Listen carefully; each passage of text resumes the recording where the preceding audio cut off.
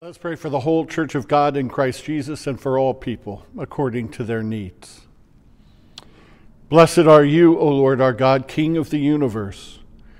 You have loved us with an unconditional love, and you've shown us abundant mercy by sending your Son to be an atoning sacrifice for us.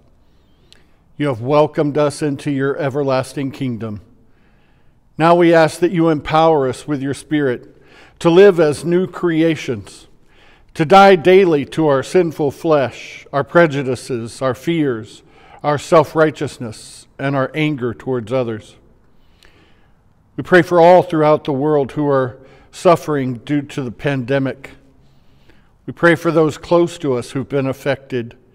We continue to pray for Tammy and Nick, the parents of Brianna Jensen, who are fighting COVID right now. We thank you that the father of Ichi Tiam Sanjay continues to recover. We pray for all who grieve the loss of loved ones. We pray for all who are facing unemployment or underemployment or are enduring other challenges and hardships. We pray that you use this tribulation and all evil to your glory and to the ultimate benefit of your beloved children. We pray for health and healing of many in our congregation for various reasons. We pray for Dolores Ito, Gail Cooper, Bob and Carla Pelletier, Gertie Weekman, Annie Reynoso, David, Susan, and Amanda Ower. We also pray for strength, comfort, and healing for Lou Schumacher, Sam Clark, and Chuck Cataldo. We pray for Verona Braun, the grandmother of Becca Ito, for Tom Schumacher, the son of Lou. We pray for Jeff Schneider, the brother of Greg. We pray for Jennifer Brown and David Scott, the children of Debbie Scott, and for the Reverend Ronald Clausen and his wife Barbara, the parents of Rhonda Pagnini. Father, we come to you boldly and ask for healing and recovery for all of these friends and loved ones, and ask that where that is not your will, that you would grant us the grace to accept your will by the power of your Holy Spirit. We give thanks for our nation. We pray for those who serve to protect us.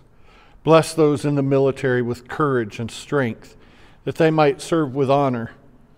Be with our nation during these tense and uncertain times, and raise up leaders who love and strive for peace. We ask you, Holy Father, to grant wisdom to our earthly leaders. Be with our newly sworn-in president, our governor, our mayor, and all those who govern us. Grant all in leadership who love peace and justice the strength and wisdom to lead and rule honorably. Help us to view and respect all of our earthly leaders as people appointed according to your will, and empower us to lift them up in prayer with thanksgiving, remembering that it is Christ, along with us and all the saints, who reign supreme. Be with this congregation and our preschool. Be with me and the lay leaders. Bless and strengthen our preschool director, Brianna Jensen, and our teachers and staff. We thank you for our neighbors, Junimson Korean Church. Bless Pastor Pak and Pastor Shin and their ministry as they reach out to the Korean community with the message of Jesus. Bless those who serve in law enforcement, those who are first responders. Bless our doctors, nurses, and caregivers. Enable them to do their jobs with courage and competence. We ask, Lord, that you use us to bless those who are poor, discouraged, grieving, or sick in our midst, and help us to be mindful of their needs and be willing to reach out and help, as we are your image bearers to the world. Into your hands, O Lord, we commend all for whom we pray, trusting in your mercy, through our Lord and Savior, Jesus Christ. Amen.